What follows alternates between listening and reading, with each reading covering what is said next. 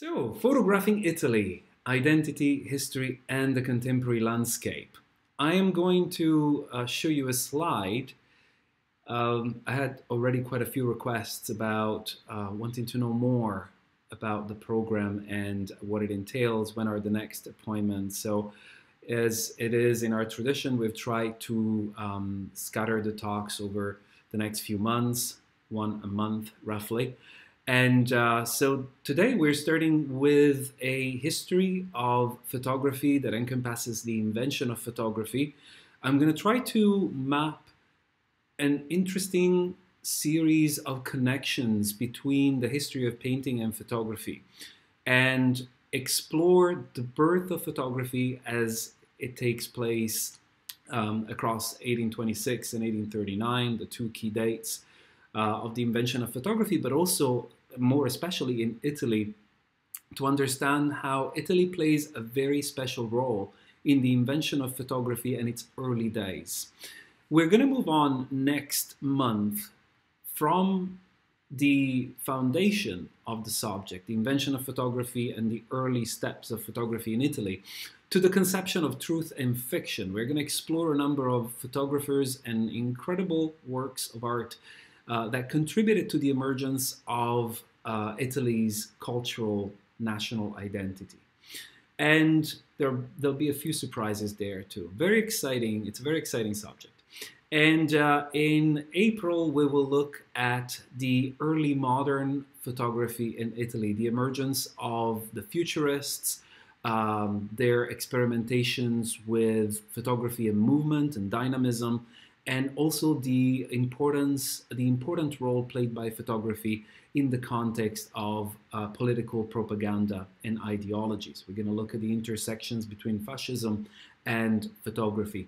And then the May appointment focuses on contemporary photography in Italy, which is particularly interesting to me because that's where I think the identity quest, the question of what is the contemporary Italian identity beyond the stereotypes, beyond the cliches that have defined the representation of Italy abroad mostly, is about. What is this Italy that it's contemporary and relevant to Italians that is being explored through representation of the landscape? As I mentioned in the abstract for this series, Italy and the landscape through photography are a complex paradigm in which construction of landscapes and representations of landscapes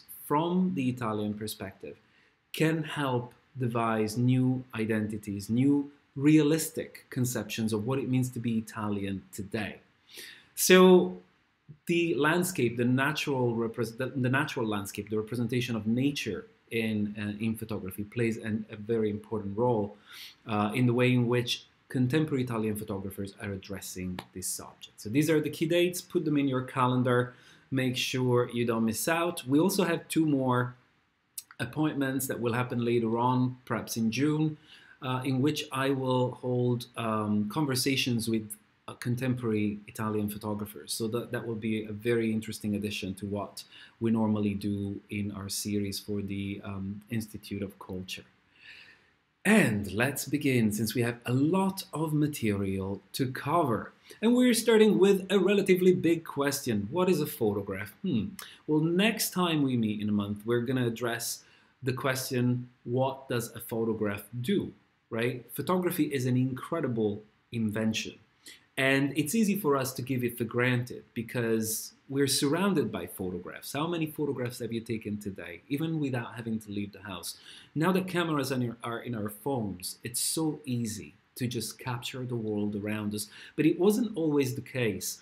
And I think it's important, especially for tonight's talk, to think about a world without photography and a world that therefore has structured itself very differently from the modern world we know and the contemporary world we live in. Photography was one of those colossal inventions that we could only really come to understand fully in time and that we probably haven't quite fully grasped even today, because technology keeps shifting the agency of photography along, and it complicates photography every time. That's part of what we will explore together. But as I said earlier, photography is an invention that's bigger than us. You know, a few times in the history of humankind, we have invented something that we couldn't really understand. You can argue that the internet is the other big invention that we created, and it's like, okay, what is this for? Because we're still working out what it is good for and what's bad about the internet. Well, the same applies to photography. And photography and the internet, I argue, are world-changing inventions. They don't just change what we do, they change the way in which we think about ourselves and the way in which we think about the world. But we can also think about photography as the continuation of a dream. The continuation of a dream that in 1826 becomes reality. So what is this dream? And I'll show you later how important is 1826 as a date for our journey through the invention of photography. But before we get there, to understand what this dream is about, we need to return all the way down to the Middle Ages. So we're back to the 5th century, and we're thinking about painting, because painting was always essentially part of an important dream. What has painting done for us over time? It has done plenty of things. It has helped us to still time. It has helped us to preserve beauty. It has helped us to represent what fades and what is difficult to pin down and grasp. Think about a world in which images are very rare. That was the Middle Ages. Images were mostly available in churches, and they looked like fantastical apparitions, like holographic apparitions. They were magical, truly magical, but especially during the Middle Ages. As you can see, realism is not the essential element of painting. This work by Masaccio, which happens to be made at the very beginning of the Renaissance, is already showing a little more realism than the previous works I showed you. When you compare it right next to the Madonna by Cimabue, with the same subject, the Madonna enthroned, you can see how drastically the representation has changed only in a few hundred years. And what I wanted to do is to trace this history of this dream of preserving beauty still in time until it takes us up to the invention of photography. The Middle Ages is a place of narrative. Painting is a tool through which stories can be told and understood by those who cannot read. Proportions and perspective are arbitrary. Realism is not the essential tool through which to represent the world, because clarity governs the real essence of painting. The image has to be clearly readable from a narrative standpoint. That's what really matters. And we see that over and over and over in these beautiful medieval works that lead up to the beginning of the Renaissance. Giotto is considered already to be a threshold between the tradition of flat and synthetic representation of the Middle Ages and what will come next with the Renaissance. But between the flatness and the spirituality, the divine representation of the Middle Ages and the realism of the Renaissance, there's the Black Death. The Black Death was the changing agent of the world, and it was a pandemic. I think, we can all rejoice in the knowledge that COVID-19 wasn't quite the Black Death, because considering how we handled it, we'd probably all be dead. Now that I've cheered you up, the Black Death changed Europe and really brought the Middle Ages to an end. How? By killing 25 million people in Europe alone over a few period of time, only roughly 5 years. Those who survived the Black Death found themselves surrounded by relative wealth, by a completely different economic setup that enabled the emergence of the new upper classes, the new aristocratic classes of the Renaissance. And the emergence of art, the development of art through the Renaissance is linked to this economic well-being and to humanism. Think about making it through something as tragic as the Black Death and surviving it. From an existentialist perspective, many questions needed to be answered. Why did it happen? What did we do, God, to deserve this?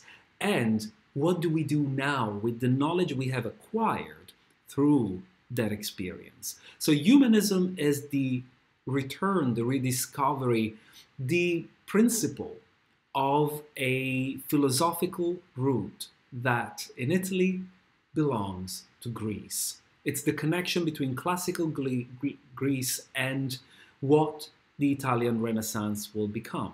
The Renaissance, the rebirth of classical knowledge. Through humanism, we find the reprise of realism. This is the dream. Realism is extremely important in Western art, but I always care to say that it's not a Western art invention. One of my favorite works of art of all times is this beautiful Chinese scroll by Huang Quan, who, well before we get to the Italian Renaissance, we're looking at 400 years roughly before the Italian Renaissance, painted these beautiful birds and insects and turtles in the uttermost delicate realism. Look, he even placed these birds in perspective, as you can see here, because the purpose of this work was to teach his son how to paint animals and how to study them and to see them from different angles. So that's to say that when other cultures have a purpose to employ realism, they can do it too. Like, for instance, in this case, with this beautiful bronze head of Ive that predates the Italian Renaissance by roughly 200 years, which, again, displays this extremely beautiful kind of realism. And these heads were made in contemporary Nigeria and cast in bronze in a way that were absolutely complex and refined. So realism during the Renaissance, as you know, this is what's happening at the same time as we see the heads of Ive and the work by Huang Quan, is the accomplishment in the West of the revival of Greek classical art, which, so that we're all on the same page, looks like this. Are beautiful marbles, classical sculptures in which beauty and nakedness symbolize the dignity and moral value of the human mind. How else would you display the ethical values and the moral values of the human mind if not through the healthy and well-proportioned body? So this connection between classical Greece and the Renaissance establishes realism as the only language that can be spoken through painting throughout the history of Western art. And perspective, central perspective, which was theorized by Alberti, becomes the best friend of realism, as you can see here. You could not paint in any other way at the time, but in a realistic style. And this realism is designed to center the human, is designed to place us in a privileged position and in a position of intimacy with the representation. While medieval representations aimed to separate the divine from the materiality of the living, Renaissance painting is a window onto the world. And you can see here how Leonardo really exploits this idea with this beautiful aerial perspective we see at the back of Sant'Anna and the Madonna. But Leonardo knew a thing or two, a secret that is at the root of the history of photography. He knew about optical devices that could be used in order to shortcut around painting. Well, this is one of the representations we find in the Codice Atlantico, you know, like Leonardo's notebooks. And it is not clear if Leonardo himself used these optical devices in order to bypass challenges involved in copying nature, in order to summon the uttermost realism in his work, or whether he just speculated around these devices. But we know something for sure, that Italian artists and some Northern European artists used this tool in order to make their work, their paintings, the camera obscura. The camera obscura is the grandmother of the photographic camera, and it has a very long history that unfortunately fizzles out into the origin of things, as it is with the most exciting of inventions. It is claimed that a Chinese philosopher, Mo Ti, mentions the camera obscura at around 2,500 years ago, and that he talks about it as a tool that it's capable of collecting places. How does the camera obscura work? First of all, it is a contained space, as you can see here in this image. This is another reference point in the history of the invention of the camera obscura. Halazen bin al-Haytham was a mathematician who had already played in enclosed spaces through which, through a hole, light could filter through and cast a projection into the space.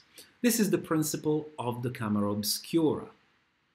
You can see this diagram here. This is the box, camera obscura, dark room.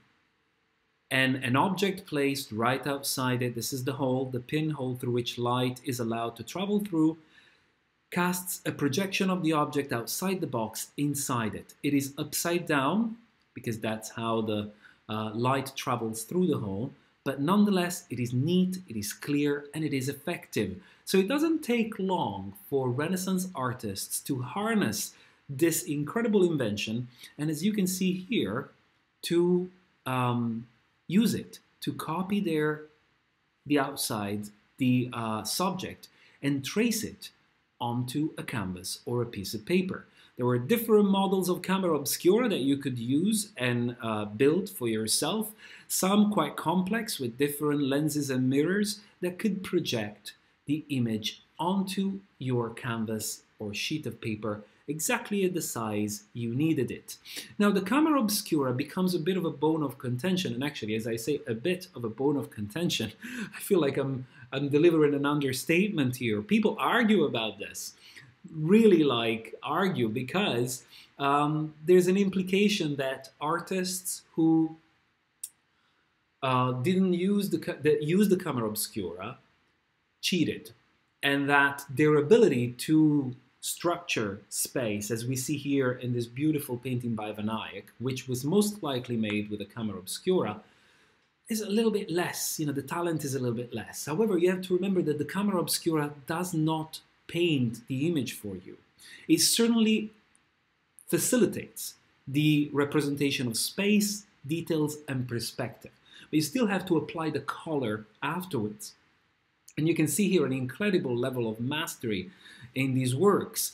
The ambassadors by Holbein may have also been created with the use of the camera obscura because of the intricacy that we see here in the marble floor and the amount of detail. This is realism at its best. This is the dream of Western art at this very point, to accentuate realism as much as possible, to create a vivid illusion of life.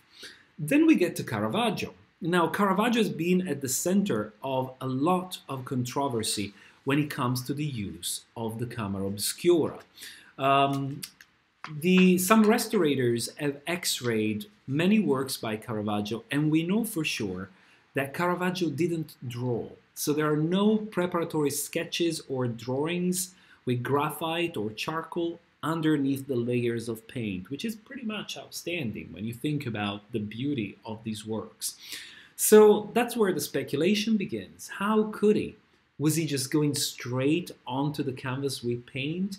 Or was he using other devices in order to trace the image onto the canvas.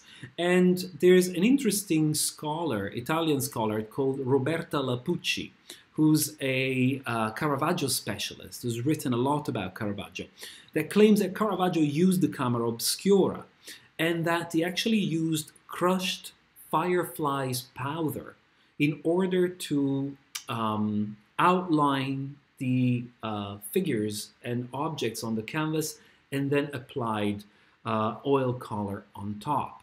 These theories are very much disputed and they cause a lot of controversy. Some of you may have come across a book by David Hockney, the artist David Hockney, who was particularly fascinated by the idea that many Western artists use the camera obscura to make their work and, you know, set off to theorize who may have used it and how. If you're interested, the book is called Secret Knowledge, and it's really fascinating. There's also a documentary I think you can still find on YouTube with David Hockney argumenting his thesis. Vermeer is another artist who comes under fire, accused of using the camera obscura, although many art historians disagree. Most times, the use of the camera obscura is disproved on the ground of finding a hole at the center of the painting. If you find a tiny hole at the center of a painting like this, which happens a lot in Vermeer, it means that the artist has actually placed a pin in the middle and then used a thread attached to the pin to draw the converging lines for the perspective, the depth of the work. So in that case, what you find is a contradiction. If you are tracing the perspective using the camera obscura, then why should you also have the hole of a pin, and which emphasizes the use of a thread to trace converging lines? I can see the argument there, but I can also see how this amount of detail and certain distortions that have been linked to the distortions that are usually caused by a lens can make others assume that actually Vermeer also used the camera obscura. So think about this. The camera obscura has been around, hopping around Europe a lot, right? Different artists use it. They all keep it secret because they don't want to get a bad reputation. But the camera obscura is also within the knowledge of physicists and engineers who like to play with optics. You know, those who researched optics as well were interested in the camera obscura and its applications. So the German Johann Heinrich Schultz experiments in the early 18th century with different materials and is close, in a sense, to laying the foundations of photography. However, that doesn't quite happen. He works with silver nitrate, and silver nitrate is already, if you like, a foundational ingredient in what will become later on the modern photographic image. However, the big problem with the birth of photography is fixing images. So there are other inventors that we will see tonight who get close to inventing photography, but don't invent it because they cannot preserve the image on the support they use to capture the image. Back to the camera obscura, meanwhile, and Italy. Our contribution to the history of photography is substantial, even if we have to admit it. The invention of photography is mostly a French-British deal in the end. This is the camera obscura that was used by Canaletto. You will remember Canaletto and the beautiful vistas of Venice he created. These are incredible images he made using the camera obscura. There is a lot of controversy here too. Which of the paintings have been made with the camera obscura and which have not? Why did Canaletto use a camera obscura? Well, you saw my slide claiming this is commercial art, and it is. Canaletto had a very sophisticated group of connoisseurs and estimators who love these paintings, and these happen to be British, French, German collectors who most often undertook the Grand Tour. The Grand Tour was the formative journey that all the wealthy and noblemen especially from Northern Europe would take at some point in their lives to get face to face with the classical culture that formed their education in other countries. So it was their opportunity to move theory from the pages of books to reality and visit Venice, Florence, Rome, Naples, sometimes travel all the way down to Sicily and eventually to Greece. It would take up to 5 years at times, and it was an incredibly formative opportunity. However, you can imagine that at a time in which photography wasn't invented and in which there were no souvenirs, which I know you would love to bring back souvenirs from Venice. They're so classy. This is what Canaletto did.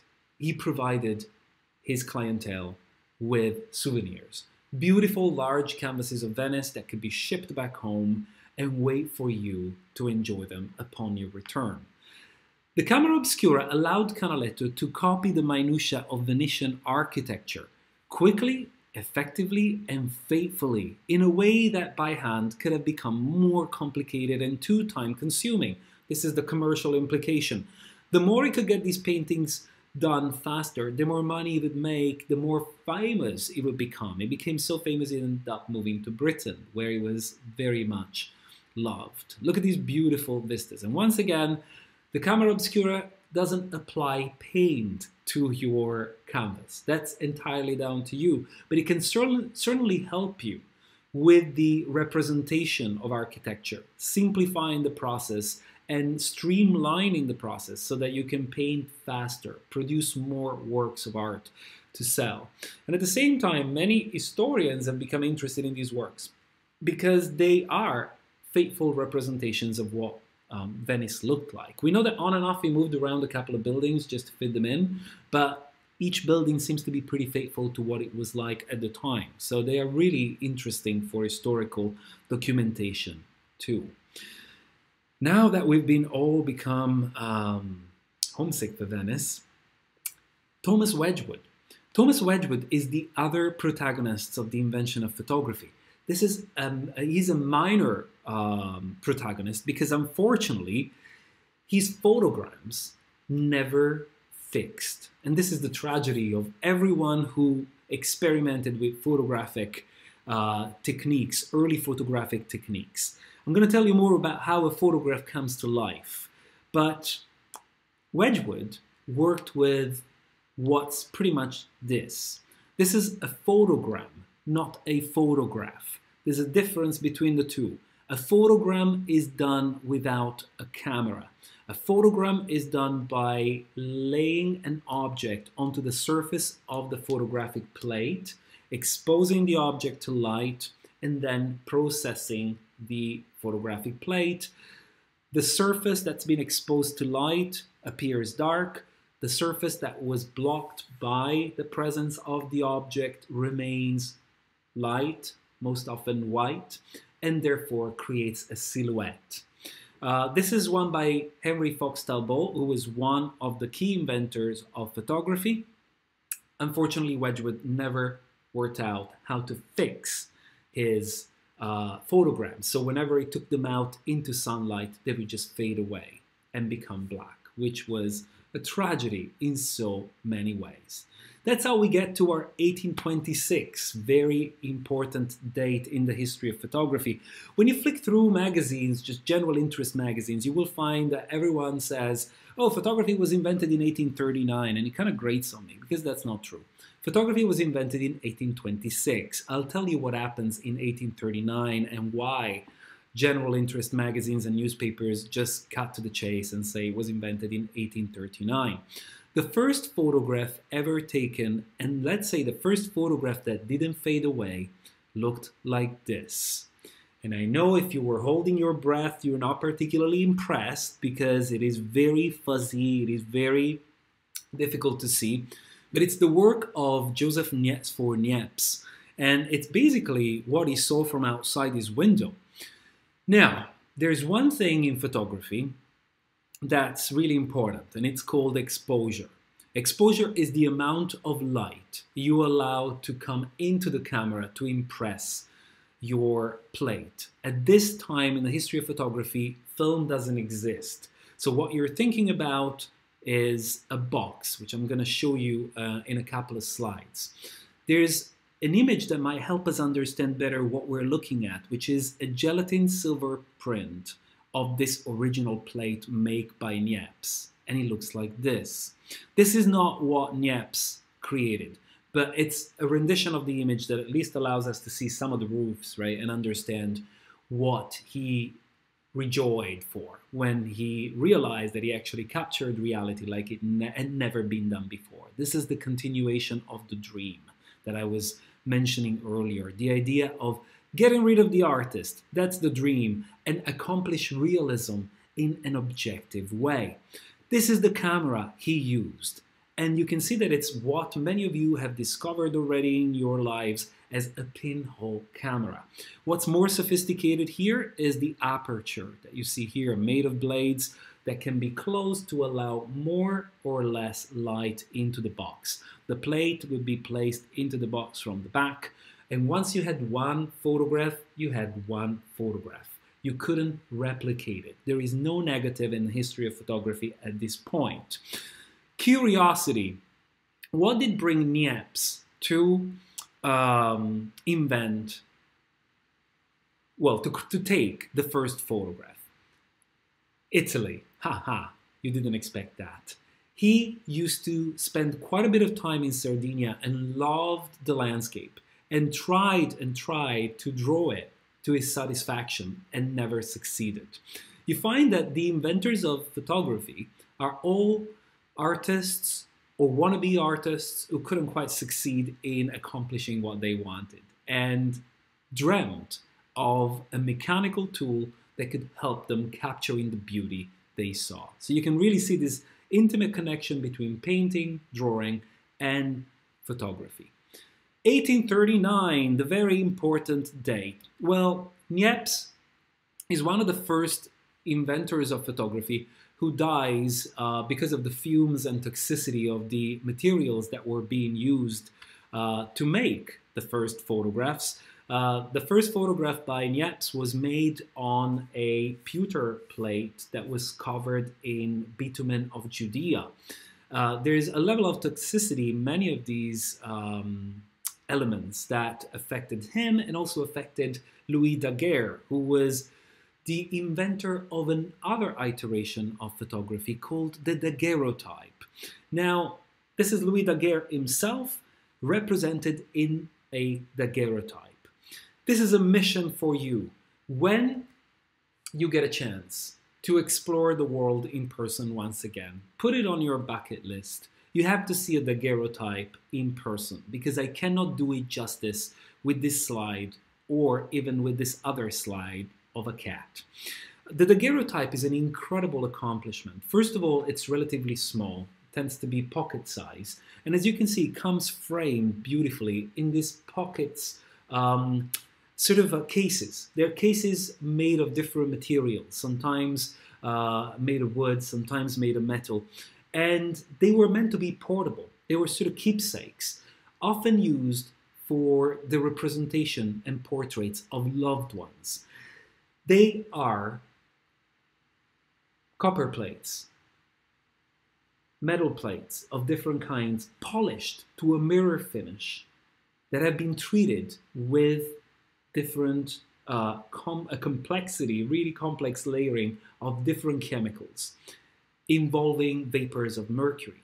And what happens with the daguerreotype is that it looks like a mirror. And when you just tilt it in your hands, it's like a portal that you can access. So it looks like a hologram. It's not a photograph in the contemporary conception of what we see today when we look at a photograph. Find a way to get your hands on the daguerreotype and take a look at it. Last time I checked, we had some on the lower ground floor at the Art Institute in the photography galleries. So you just see them there. Absolutely stunning creation. So here it is, the first hipster ever photographed on a daguerreotype. No surprise, everyone was so excited about the daguerreotype. Daguerre perfected the camera that Niépce had created, applying a lens, as you can see there, and he captured incredible details. Paris was ablaze with enthusiasm in 1839 when photography was gifted to the world. You know, the French were so kind and illuminated. Progress and technology were gifts to share. And they did share it with everyone but Britain. This is the twist in the history of photography that will lead to the invention of photography the way we know it, the modern kind of photography. But what happens in Italy, you're wondering? Well, good news. Despite the fact that photography is invented technically in France and it's launched in France, because of the connection that was long-standing between Paris and Milan, photography arrives in Milan almost at the same time as it is launched in Paris. And there's a lot of excitement in Milan about photography. The dissemination and popularization of photography in Milan is linked to the Ottico Duroni, who had an optician shop in the Galleria de Cristoforis next to the Duomo in Milan and held a demonstration. Here's our Alessandro Duroni. He held a demonstration on how to produce a daguerreotype. And I just wish and I hope you can imagine the magic surrounding this type of incredible event. Finally, the dream of capturing reality is here.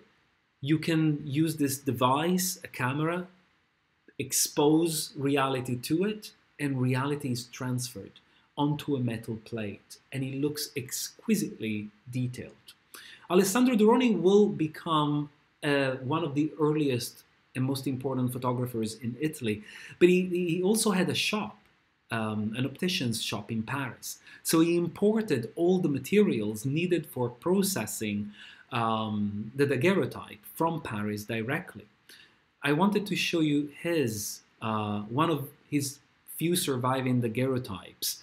And as you can see here is a beautiful funerary monument that was photographed. There is something about the daguerreotype and early photography that I have not mentioned to you, but that it's really important. We talked about exposure time. We talked about exposure, and I mentioned to you that that's the amount of time you allow light to filter through the camera. But I didn't tell you that the first photograph taken by Niépce required an exposure time of 8 hours. Now that's a long click, isn't it? It's a very long time for a surface, a light-sensitive surface, to receive information. That's also why the image is so blurry, because the sun shifts, let's say shadows shift across the sky and create blurry effects. For a very long time, photography was a matter of capturing static objects. The daguerreotype cuts the exposure times dramatically, but still at the very beginning, it's difficult to capture people.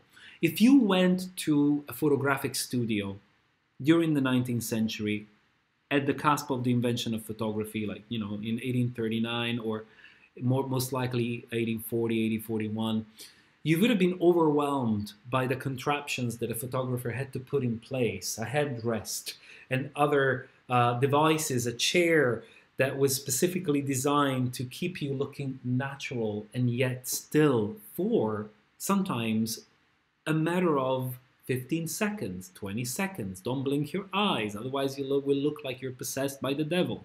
There's so many complications about taking early photographs. So it's no coincidence that this first experiment, one of these earliest experiments by Duroni, is of sculptures, subjects that don't move.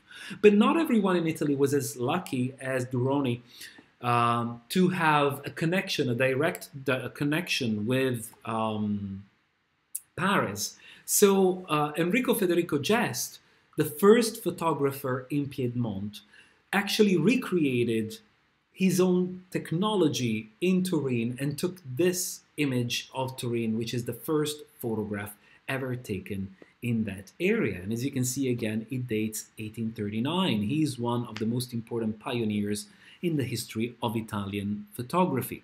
But back to Duroni, who I said was one of the most prolific and earliest photographer. This is Piazza del Duomo in Milan. Isn't it astonishing? None of these buildings stand, and it becomes complicated to understand which way we are looking. The Duomo is clearly behind us or on the side. And you can see that photography becomes a great opportunity to document architecture, to document everyday life, and document reality.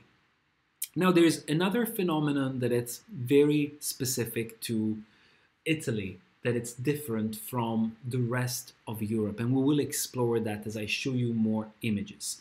But I have to tell you that Daguerre's fortune with the daguerreotype was limited. The daguerreotype was expensive still, and it was not reproducible. You still placed a metal plate inside your camera, exposed it to light, and it was a one-take deal. You could not reproduce the same image. Let's go to Britain and see what happens. All the Brits are disappointed that the European continent is playing with photography, but they've been left out because the French and the Brits just don't like each other. And that gives somebody a great opportunity to reinvent photography all over again. So Henry Fox Talbot really had a rough night when he was told that Daguerre launched photography in Paris. It's like, oh wow, that's what I was working on. He was working on that too? I didn't know. See the things that happen without the internet? It's not as easy as going on Google and just checking that somebody has not invented something that you wanted to invent already. So it really played in Talbot's favor that Britain was cut off from the photographic licensing, and Talbot reinvented photography. His type of photography was called calotype, the beautiful impression. Now, the beautiful impression had a very important quality. It wasn't quite as refined and detailed as the daguerreotype, but it was cheaper to make, it printed on paper, and it came with a negative. That meant commercial viability. It was the future of photography. Daguerre wasn't too disappointed because he was given a massive pension and a mansion to live in. He never had to work again. That was from France. But the daguerreotype by the 1860s is disappearing, and it's replaced by the calotype. These are still daguerreotypes from Luigi Sacchi. Luigi Sacchi was another Italian pioneer, and you can see Milan again in this beautiful image. What I love about these images is the absence of cars. Isn't it amazing? If you're also asking yourselves, why is there no people? At what time were these images made? Was like these still required a quite extensive exposure at times, and well, there weren't quite as many people around in the streets as there are today, but people were not captured by early photography. So there is this strange, eerie effect that just happens when you photograph a city. People, if they're walking, they move too fast for the photograph to capture their presence. So, beautiful view of, again, the Duomo in Milan, which hasn't changed one bit, but what is around it has changed dramatically. The piazza is not there, and you can see here these buildings that occupy the space in which now the Galleria Vittorio Emanuele stands are instead present. I can't even imagine what it would have been like to open your windows and see something as beautiful as Milan's Duomo just outside. And of course, Italy is all about architecture. It's all about history. It's all about ruins. So this is the essential difference between the emergence of photography in France, the emergence of photography in Britain, the subjects that are essential to the birth of photography elsewhere.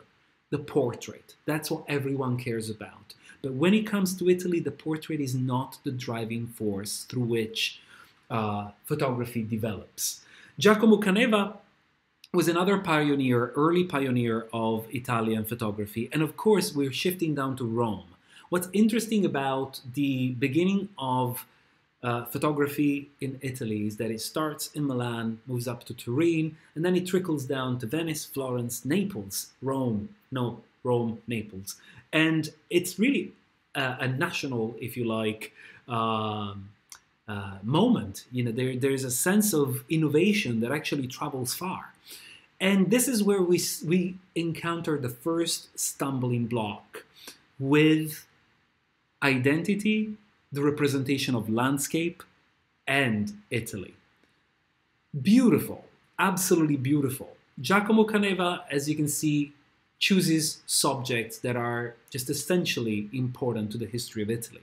You have to remember that when you photograph, for as objective as you try to be, one of the most important things the photographer does is to select. What you point at is already a work of art in the sense that it's an interpretation of the world. It's no longer the world as it is. What you leave outside defines what is inside. The way in which you capture what is inside also begins to tell a story that the world cannot quite tell. So Giacomo Caneva became a specialist in the representation of Rome and beautiful Roman monuments and ruins. This is where the national identity of Italy begins to be constructed through the photographic lens. And as you can tell, it's an identity based in the past, grounded in the past, grounded in architectural glories. But that's not necessarily a problem. This is why it's actually viable to argue that despite the fact that photography was invented in Paris and then further developed in Britain, Italy plays a very important role in the history of photography itself, because everyone flocked to Italy to photograph it. It was where everyone wanted to be, to experiment and to catalog.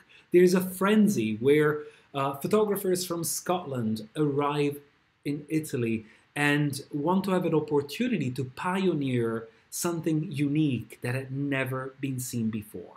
So this place, which I hope you can visit when traveling becomes an option again, was the Mecca of photographers from all over Europe. It's the Caffè Greco in Rome, which dates back to 1760. It's one of the oldest cafes pretty much anywhere in Europe. And it was a bit of a kind of cultural circle in which many different artists and photographers gathered. So Stendhal was there, Goethe was there, Schopenhauer stopped by to have a cappuccino, Byron stopped by, Keats stopped by, lots of philosophers, composers like Mendelssohn, and apparently Casanova also had a sip. So Caffè Greco is this cultural gathering in which early photographs were being discussed, in which, as you can see, of course, a crowd of men would talk about what can be accomplished with photography, this new and exciting medium. And of course, the idea is to preserve, which in a sense plays a bit of a trick in the possibility for Italy to develop its own cultural identity through photography. There was a sense of loss. The idea that the Industrial Revolution and the changing times that pervaded Europe were damaging and tarnishing the heritage, the cultural heritage that, despite it being Italian, felt of European interest. France, Britain, and Germany had a specific historical interest in the study of Italian architecture. You have to remember that the neoclassical period that dominates the 18th century, it's all about neoclassical architecture traveling across Europe. So there were waves and waves of interest for Italy.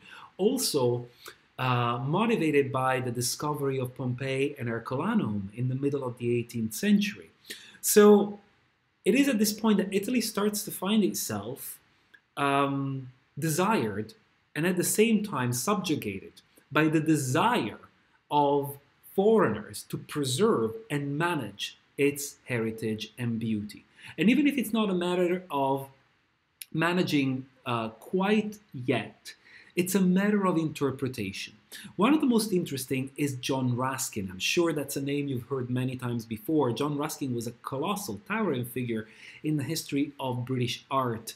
And as an art historian, his contribution to the history of art in Italy is substantial.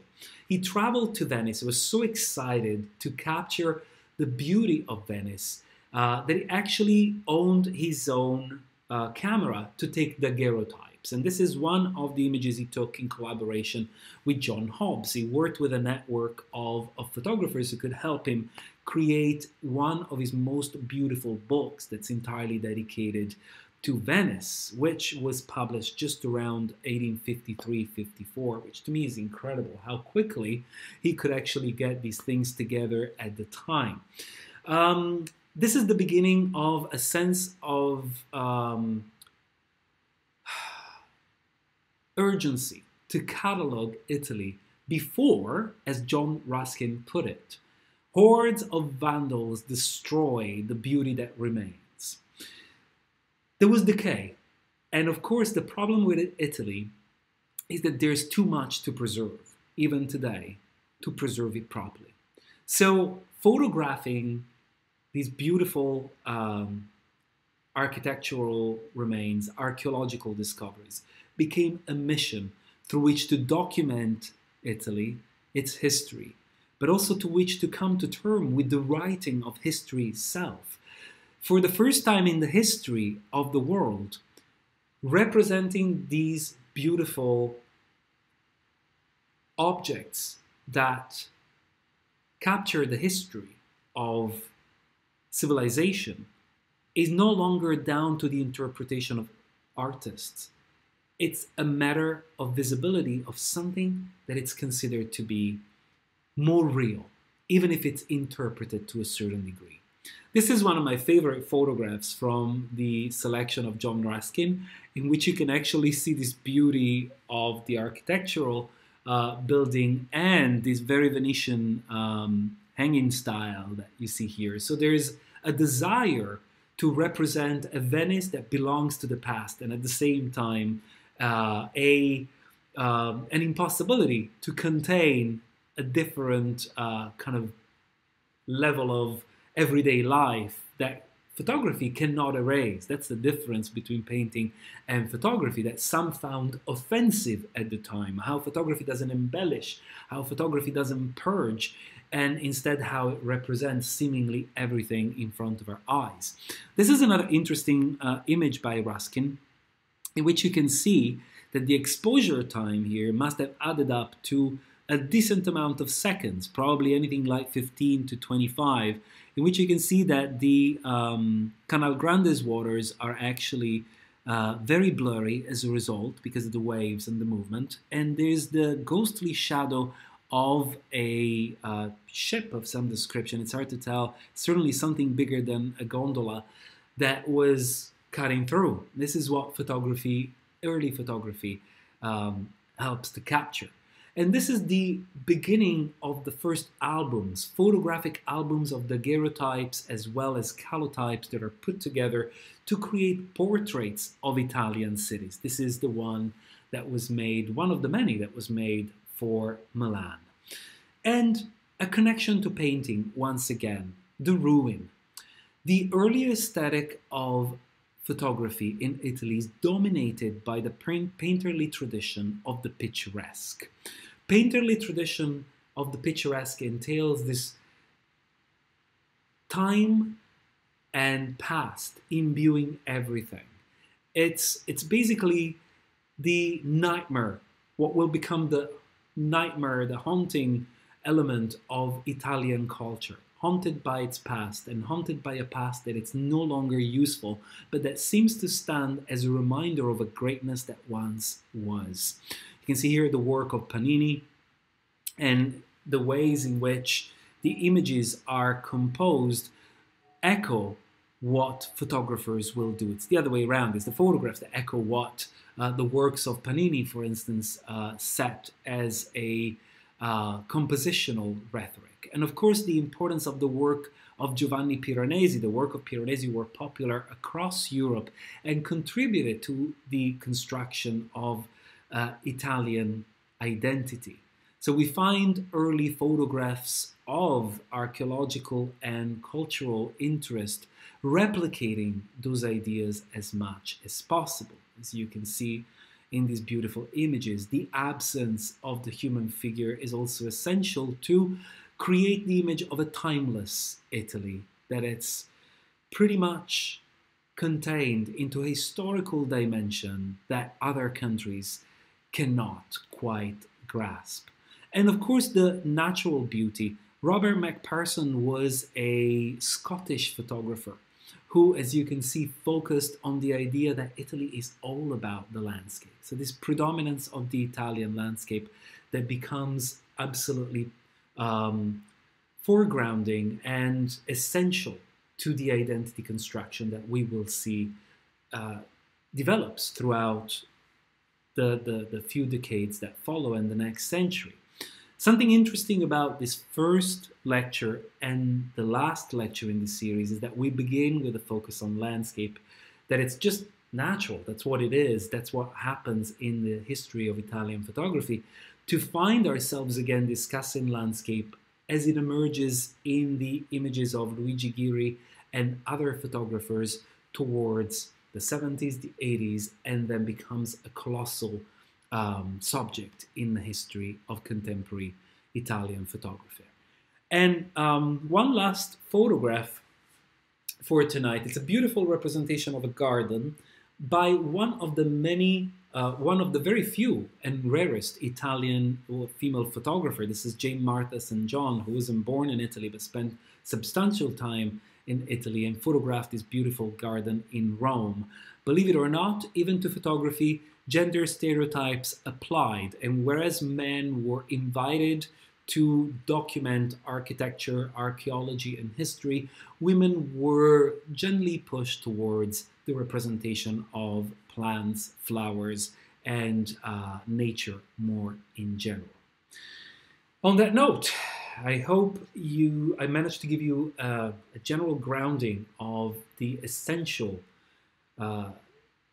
details in the history of Italian photography, how it emerges, and how it is the continuation of this dream that painting had laid bare, this desire to stop time, this desire to capture reality in the most accurate of ways, which then also equates to disposing of the artist and trying to capture the objectivity of photography, which, as we will see moving on in the next lectures, is not objective in the slightest.